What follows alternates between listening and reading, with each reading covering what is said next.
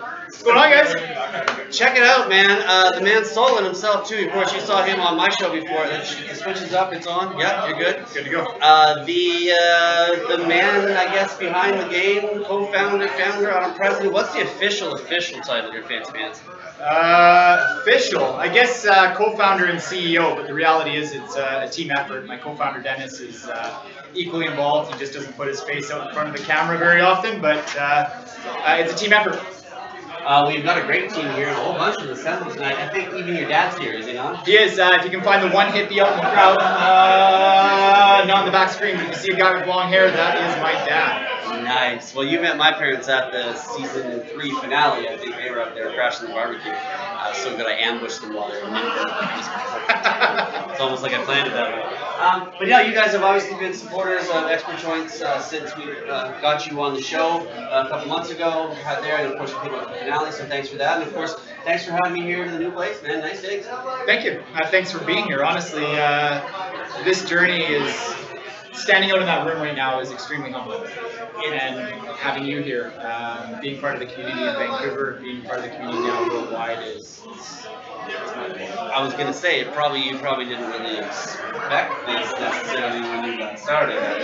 But my dad just asked me, like, "Could you imagine all of this?" And I mean, I can say that obviously we had dreams that it would be this, but until you experience it. Well, you got questions now from these people. So these are the people who play your game, and you and your man Dennis who put it together. So questions right from Hempire Hongito LMVP. Nice with the name. I know that that's a diehard player. I have seen that name quite a bit. He's one of our moderators. What was the innovation to think of this awesome game? What was the spark in your brain? And speaking of spark, we should get on camera. Spark in the brain. Well, spark is probably a good starting point. The reality is, I had been running another business that I won't get into for 10 years. Yeah, it paid well. I lost passion. I didn't feel like I was doing anything meaningful. And my partner and myself got together and just started thinking about how can we merge our passion for the cannabis community. How can we get in tech and building mobile games seemed like the easy, right fit. Hey, I thought doing a show would be an easy way to get video content every week. Yeah. Thank God no one told us how hard it was going to be. Hempire MFM, the Gas Man. Did your inspiration for the game stem from your own weed growing antics? Okay, so the next question. The short answer is no, it doesn't stem from my weed growing antics. My lawyer says no. No, honestly, I grew up in the cannabis industry my whole life. We're here in beautiful British Columbia, which is, I mean, obviously BC Bud. Exactly. Now that it's gone towards medical, I do hold a medical growing license. Unfortunately, hold running the mic a little straighter. Straight like this. A little more. You're doing this a bit. Okay, waving it. So yeah, going back to BC, I do have a medical license to grow. Unfortunately, running this whole show in the background there's no time. But as all of our Canadians know, we are legalizing recreational, and I can't wait to start digging in my garden. Right? 4 plants, we'll all be able to have it as long as no one can see it. But that's a whole nother conversation. And you can see more. Hempire Jojo wants to know who co-founded Hempire with you? Are they involved with the game? How much risk did you perceive when you decided to take the idea and make it happen? So you said Dennis. Dennis. So Dennis, what's his last name? Dennis. Shouts to Dennis. Hey, yeah, shouts to Dennis. Dennis and myself are equally involved. We do totally different aspects of the business. We've both been involved since day one. This has been a 3-year journey. And honestly, it's like yin and yang. We're two different people that we couldn't have done without each other. What was the second part of that? How much risk did you perceive when you decided to take the idea and make it happen? I mean, I don't think you really expected maybe where it's gone as quickly as it's gone, but do you think it was going to be like... I'm extremely optimistic. I'm a positive person, and you know what? This was a huge financial risk, but honestly, it was backed by friends and family, and we couldn't have done it without them, and thank God it's successful. Emperor Majestic Rose, before Hempire launched, did you have any idea how popular you thought the game would be? Like, has it exceeded your expectations? Yeah, I mean, obviously, again, we had dreams that this thing was going to be huge. We saw what other people could do, and we thought, you know, we could have millions of players, but it's one thing to think about it. Today, it's a reality. I think we're over 6 million installs, and again, thinking something and then experiencing it are two very different things. And just looking at the room and walking around here and seeing the friends, the family, the employees, it's humbling. Hearing from you guys writing these questions is humbling. And just today, for example, we had a couple players that are now together in a relationship thanks to Hempire. Hey. So if we can somehow create a wedding out of that, that's official. Yeah. Not even our first couple. So, blowing my expectations. Tabitha Louise says, I read somewhere about Hempire supporting the effort to legalize. Are you involved with the protests, rallies, demonstrations, or what are you guys doing to help out? Yeah, absolutely. That's an easy question. We are completely in support of anyone that's moving forward legalization in a positive way. For us, we're based here in BC. We are sponsors of the 420 rally. It's obviously one of the biggest rallies and one of the oldest. And if there's anything we can do internationally, we're always available to help. So reach out. And that includes working with people like yourself, Craig. They are out there doing positive things for the community. Well, I got a show you can sponsor anytime you want. I'm happy to have you on board there. I'll make sure I send you a media kit before the show is over. No, that's great. Hey, never stop hustling. These guys who know who watch. Anybody who's tuned in to watch me knows that I don't stop. I was on vacation. You guys saw me. I'm doing 2 shows back to back, man. I was literally here 45 minutes, and I went and dropped off Parker before I came here as well too. The production staff was still turning the lights off. We weren't even done yet. I was like, hey, go back. Emperor Valerie, are you involved in any of the mobile games? If not, would you ever consider it? Yeah, so first and foremost, Hempire is absolutely our priority. We're only a year and a half into this. We have 2 years of features that we want to get out. We know our players have been patiently waiting for some really great features we want to launch, and we are promising you they are coming. Future games, can't spill the beans, but we are definitely moving forward with some other great ideas. So keep doing it. You know, I'm always waiting for those well put together joystick about the game, and I still think you need a media host in there, but no. Just plug in, just shameless plugs. I'm just gonna keep Neelix in the fucking cage. Okay, fine, shut the fuck up, you win. Expert joints, tune in. Right. BG Mark, what are some short and long-term goals of Empire? Yeah, for sure. We hear the late players loud and clear. We want to add more quests, more stories, really develop those characters. The enterprise feature that we got in there is just the baby steps to what we think is going to be one of the best features for the game.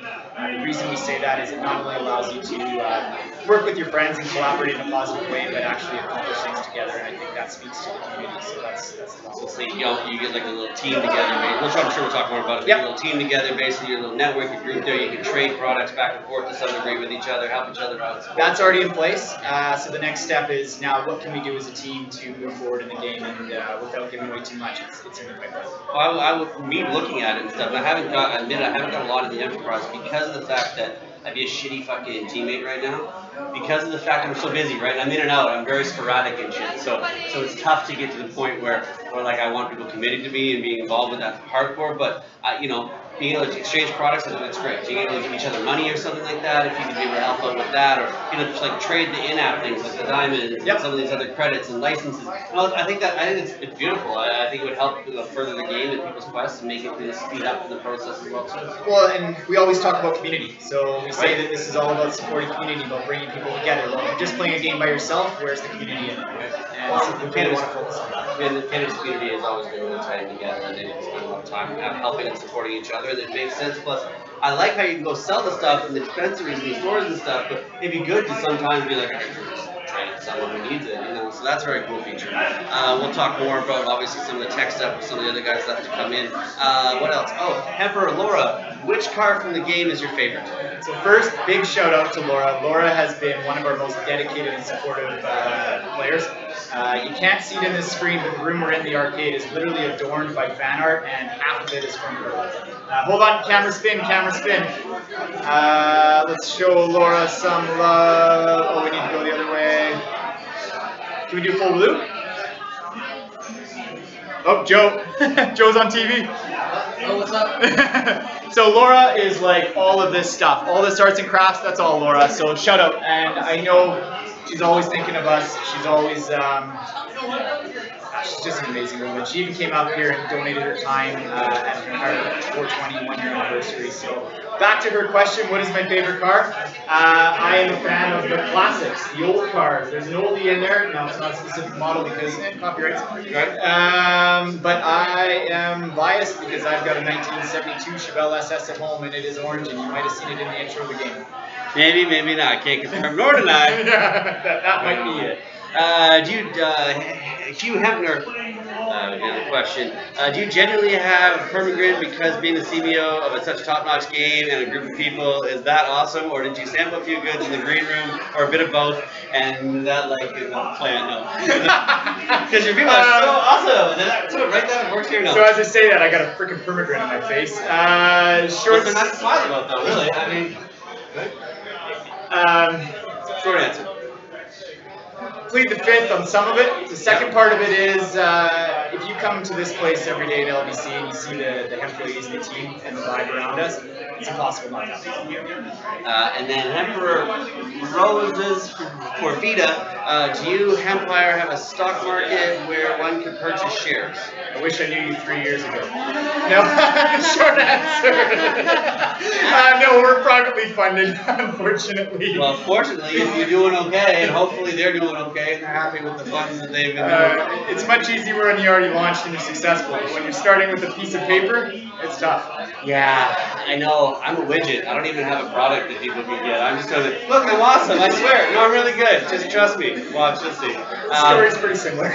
Right? But you've had a bunch of people who decided that he's right. It is kind of awesome. And there's a bunch of them right out here, sort of around. So sort of course, more just off to the camera one way and the other. Of course, it's the angle of that shot that's particularly indicative. As long as they're having fun, that's all that matters. I mean, honestly, our guys have busted their butt for the past few months as we transitioned. This office is new to us. Just an opportunity to open the doors to friends and family and kick back and relax as well. So. Very nice. I got a couple questions here for some other people. Here's Walter. We're going to talk to the lead game designer as well too. We talked to Jamie a little bit. A couple general questions, but I also hear there's a prize draw and a cake potentially of some sort. Can you sort. go grab that truck out of my office? Oh yeah, God, sorry, I gotta do one shout out. I know we're running on a schedule. Hold on. We're good. Yes, so easy. No, man, this is dope. You should be proud of what you've done, man. Honestly, the game's cool. Like, I played it before I knew who you guys were, and once I found out that someone knew how to get hold of you guys, I was like, hey, I play that game. Let's give those guys a shout. And look where we are now. Okay, so this is a huge shout out. This is talking about the love from our players. So this is a diehard player that showed up today, was invited by an employee. I'm going to shamelessly show this off. They brought us a Hempire truck. Take a look at the back. Fully loaded with pre-rolls, gummy candies. Take a look at that driver. Can we get that driver in there? Yep. It's a little bit, there you go, a little glary. It's a little tough. Oh, let's do a side window maybe? Here, other side. You explain, I'll hold for a sec. So, long story short, having players that are so dedicated that they're going to pre-roll our joints for us in a truck with little flower people smoking nukes is just mind-blowing. Thank you. So shout out to Cannabismo for putting this together. All right, doing it, making it happen. Joints anytime. Yeah, right. Right, and give me a shout sometimes. Yeah, you can bring me a truck full of weed, but like an actual truck full of weed. So you're bringing in Joe? Yeah, I think Joe's up next, but there's also supposed to be a cake cutting from what I was told first. But see with Jamie, he said something about. A, there's Vito on the floor. Oh, no. And B, I think we're supposed to have a cake and some prizes. Is that next? Yeah. So hang on. Well, hang on. So then, thanks, Solon. We appreciate you being here. Now go enjoy the rest of the party. Jamie's got work to do. Thank you. Okay. Anything else to Thank say you, to everyone that's watching, every player. Keep growing your Empire. You guys are awesome. And I know Joe's up next, but I'm going to give him a big thank you online as well. That guy has been with us since day one. I love it. Sorry. Day employee number 1. since day 3, whatever. The poor guy got sent to Brazil for a year. Oh Jesus.